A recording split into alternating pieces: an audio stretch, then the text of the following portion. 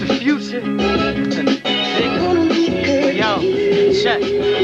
Wayne Ave Riders, these my troops. Surrounded by old heads, and we got youth. I swing through the hood in a peach cob coupe. My dog's in the pound, I'm the east side scoop. My battery was dead till he got juice. And they opened up the gate, man, he got loose. I made something from nothing now, and he got loot. I did it and still doing it, and we got proof. First time I heard them, that they were saying Spittage. I said, Spittage? The name sound hot, Spittage.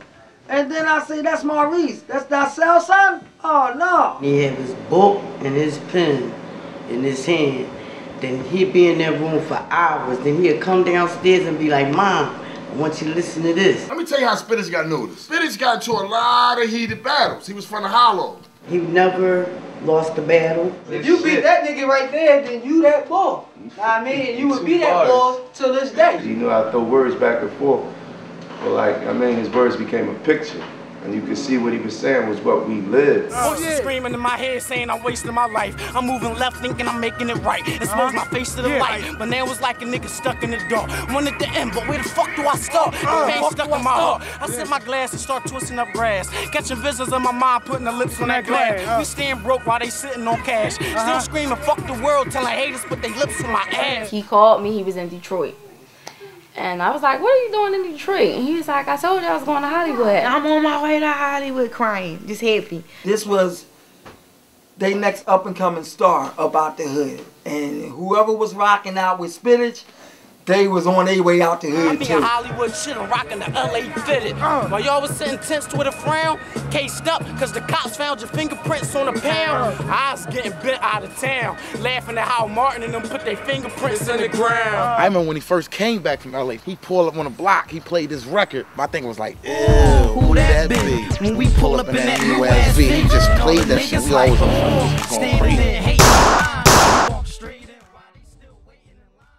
The day he got shot, I remember that very well. My man Ramel, he was like, yo, man, he's like, Reese got shot, man. I'm like, what Reese? I picked up the phone, I called my sister. And he was like, my Reese got shot. We rushed up to the hospital and shit, up Temple Hospital right there on Broad Street and shit. We rushed up there and shit.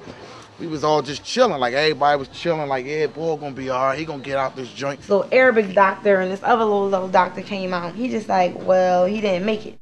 Damn, summer, why is it that you ain't treating me well? Why you don't shine on me? Is it not time for me? Cause lately it seems like Man, the funeral, you couldn't get a seat. Oh my God.